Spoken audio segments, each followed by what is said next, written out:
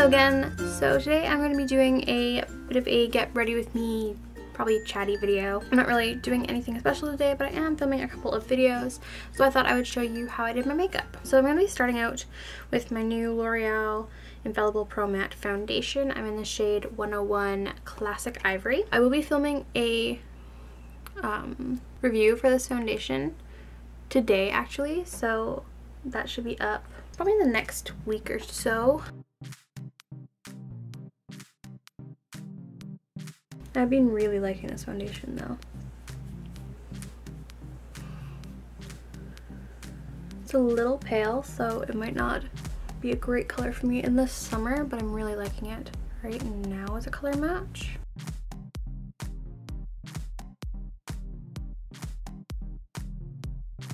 I really like the finish of this foundation. It's so beautiful. If I don't do much makeup, I'll actually usually leave it unpowdered, because it actually sets really nicely on my skin and still lasts pretty much all day, just not as matte. I'm going to powder today, but before I do, I'm just going to conceal under my eyes, also because my cheeks are a little pink today. So I'm just going to use my Kat Von D Lock It Concealer in Light 16, which is this guy right here.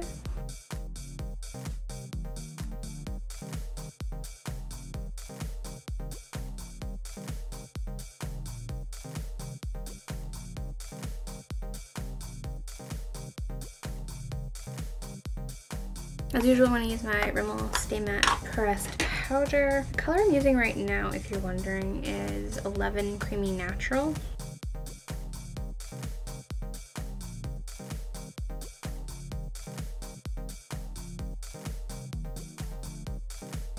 My cheeks probably don't really need setting, but I am going to set under my eyes. I'll just take the excess product down my cheek. It's been a really long time actually since I filmed.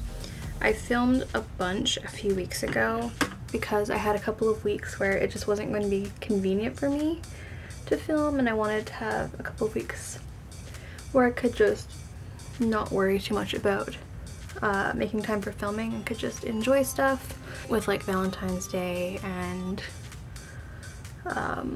the weekend we went down to Bella's Fair. Though I did film that day because I wanted to do a haul for you. So yeah, it's been a couple of weeks since I really filmed. So that is my skin done.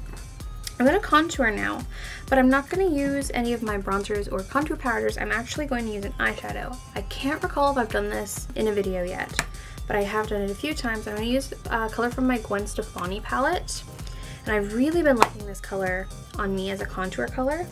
And the shade is Anaheim, which is the sort of cool toned crease color. It's a very matte color.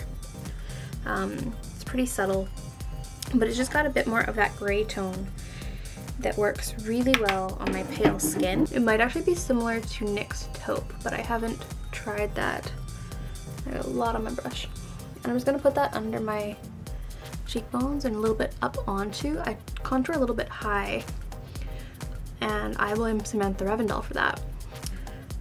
But yeah, I'm gonna just blend it out a little. And I'm not gonna use any extra product, but I'm just gonna take that into my hairline and temples. And actually gonna take a little bit under my chin as well. But yeah, just a really cool tone. It means that it doesn't make my face look all orangey. And bronzers seem to work fine on me in the summer. Maybe when there's a little bit more tan, but when I'm super pale, I really need a cool tone bronzer or contour. So this has been working really well for me. Kind of unfortunate that that isn't a regular line eyeshadow from Urban Decay, because I would totally repurchase it over and over again if I could use it for my contour. Next, I'm going to, I think I'm gonna put on my blush. I'm just gonna use the Too Faced Love Flush in Your Love Is King. And of course, I've got a lot on my brush, so.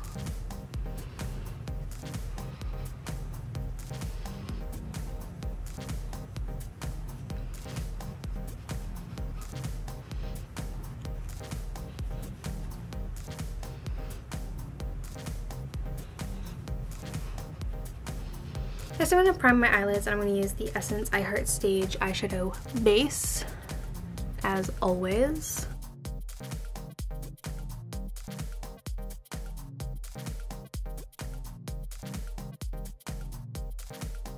Now, I'm actually not entirely sure what I'm planning to do today. I'm going to play with the Naked palette and see how we go. I know I've pretty much done everything I can do with this palette, so I'm going to do something a little different, I guess. I'm going to mix Half-Baked and Hustle.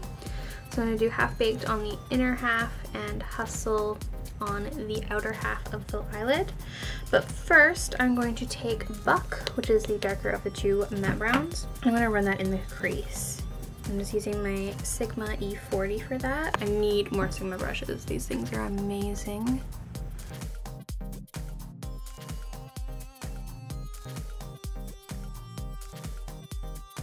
And I do put this very high in my crease, like I've said before, because I have very hooded eyelids.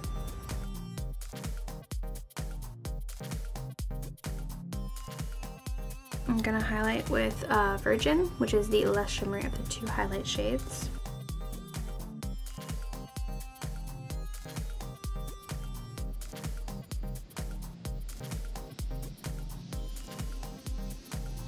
Alright, then on a flat brush, which is the professional eyeshadow brush from e.l.f. In the essential line, I'm going into Half-Baked, which is just the perfect gold shade, and that's going to go on the inner half of my eyelid.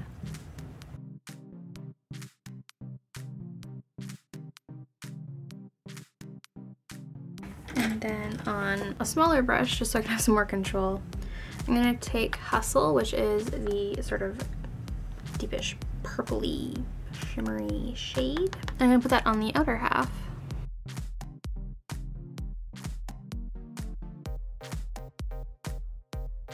I'm doing that up to the crease, but not really into it.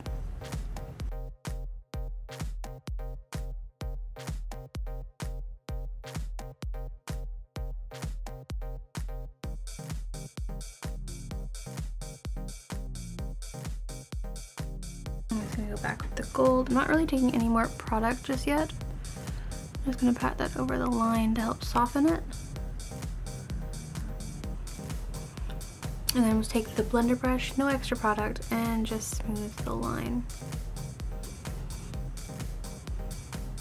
Now it's time for eyebrows. I'm going to be using my CoverGirl Brown Eye Maker Pencil in Midnight Brown.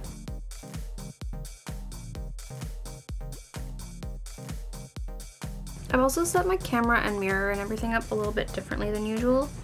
So do let me know if there's anything that you can't really see right, which you usually could, and I'll try and go back or make this better.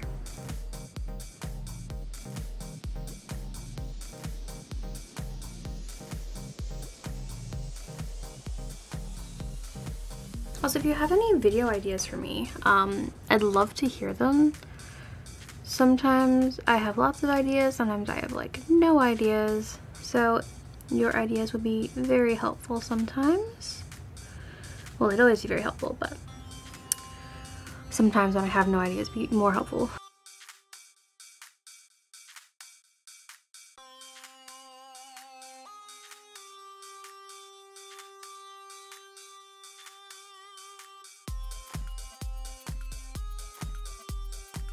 And today I think I'm going to line the lower waterline because kind of got a smoky dark thing going on.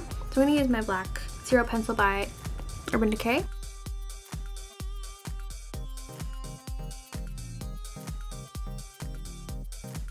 And for mascara, again, I'm going to use my MAC Hot and Naughty Waterproof Lash Mascara.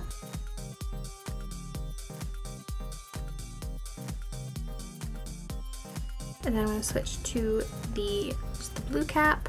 If you haven't seen my review on this mascara yet, I will link it down below as well as in a card.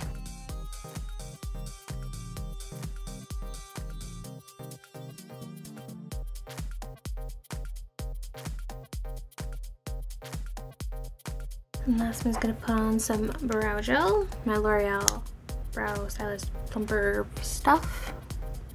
And of course my camera cuts out right while I'm in the middle of doing that.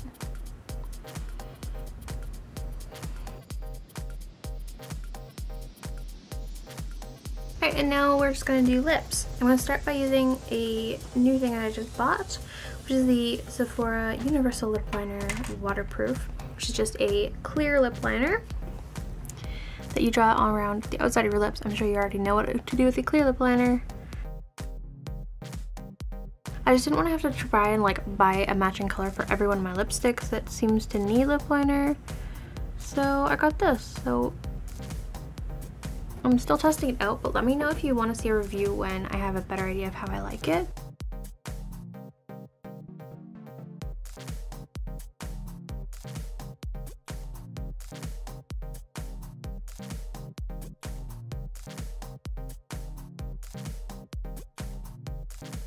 I was originally going to buy the Urban Decay one, Ozone, but this one was like $12.50 and Ozone was out of stock, so I got this one. And now I'm going to try MAC Rebel with this.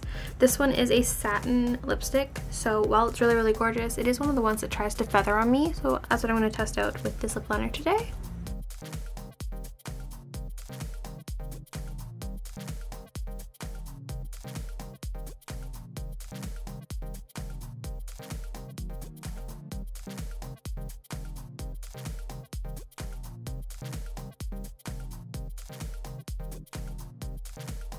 Alright, I feel like my Cupid's bow went on kind of weirdly, but other than that, it's looking alright. So yeah, that is the completed look.